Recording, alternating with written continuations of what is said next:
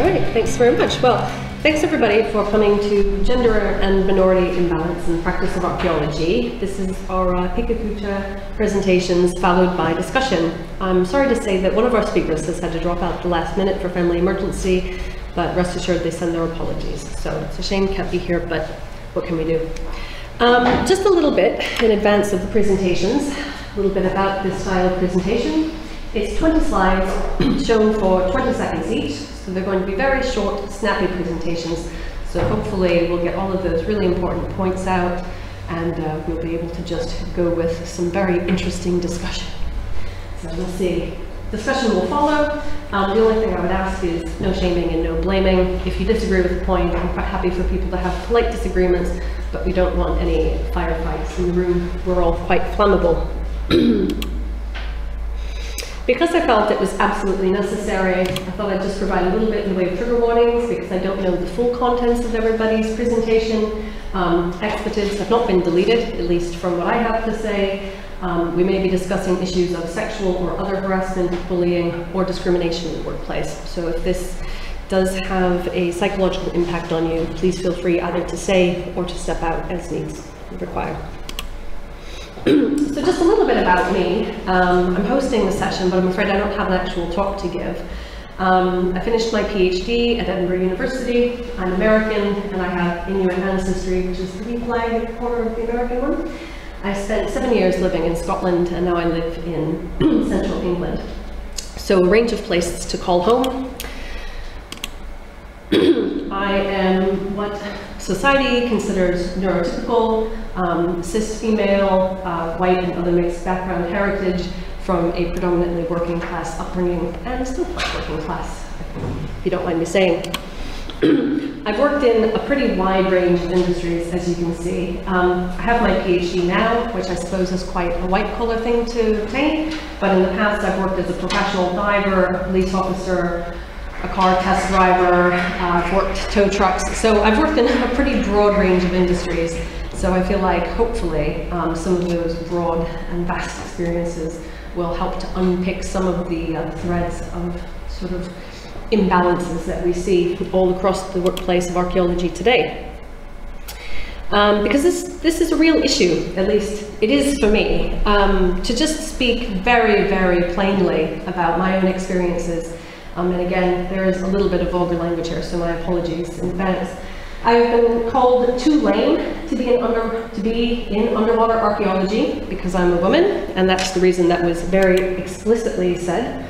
I have been called a pathetic woman for wanting a career in underwater archaeology, and this is told to me by a more senior mentor who is also an underwater archaeologist. If they ever recorded this, people would be going to jail left, right, but of course it's all more insidious than that. You never get caught.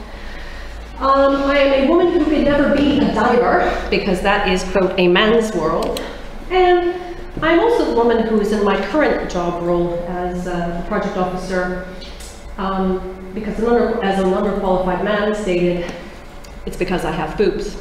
So congratulations to me for once in my life being a woman worked in my favorite seams. Yes, bonus for me. But I don't really want this to be about me personally, because while I can wax quite lyrically about my own experiences in the workplace and how I feel it's unfair, what I want that to flag up is that this is a reality. This isn't just a few people having a beef on Facebook or tweeting, oh, this guy was a bit unfair today. These are things that were actually specifically said to me.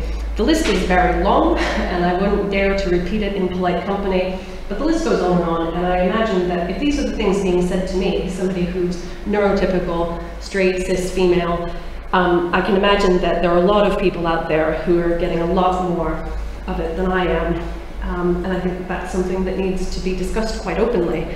It's unfortunate that so many people don't want to have that discussion. As I was saying to Doug before the talk started, I asked a variety of coworkers and colleagues from across the heritage sector if they would want to join us today for this discussion, or if they wanted to co-present. Some had concerns about it sullying the reputation of their partners, husbands, spouses, or other family members.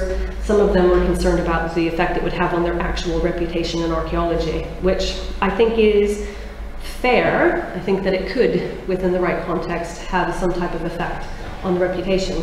But at the same time, that's a real shame, because we know that there's nothing in the world that's been gained if we haven't been willing to fight for it. So I choose to allow my reputation to be sullied a little bit and have the discussion anyway. To set a little bit of backdrop data, we're under some relatively damning statistics. We know that research staff at the university level is around 90% female, but the professoriate is at less than 10% female. So there's some type of a strange dynamic shift happening when you cross over from research staff to professoriate staff. Within the management sector in heritage, we're at less than 10% women. Within some of the workplaces I personally have worked within the commercial sector, you'll see far more women than men in a standard commercial workplace. In the past, I've worked for one company where 70% of the staff were women. Unfortunately, 0% of the staff made up the upper management. So again, there's something very wrong going on here. How can we be fully staffed by women, managed purely by men, and minorities have been largely unacknowledged or simply not present at all, barring invisible disabilities that I've not been made aware of. Minorities in archaeology make up less than 1% of archaeologists. LGBTQ, again, less than 1%, which is also a shame. And people with disabilities, less than 2%. So again, this is a problem across the board. And this tells me not only there's a problem for women specifically, but this is a problem for women. This is a problem for people with disabilities, invisible and visible, and it's a problem that isn't going to go away anytime soon, at least. And I don't think that it's necessarily about getting special treatment as a woman, because personally, I don't want special treatment at all. But I do want the heritage sector to acknowledge that women within the upper tiers of archaeology and heritage management are underrepresented. And that's a problem, because if women are underrepresented, we're not interpreting the data the same way, perhaps, and opportunities aren't fair. But this is the same for minority groups as well. Why are minority groups so grossly underrepresented? Is it actually by choice, or is it purely by chance? And in either case, are we obliged to do something about it? I would suggest we would, but I'll leave that to you. So it's not about special treatment, it's about making the same goal attainable for everybody, regardless of how they identify themselves, if they have a disability, and if they're within a minority sector or not. So without further ado, I would like to have David come on up and give his talk while I reload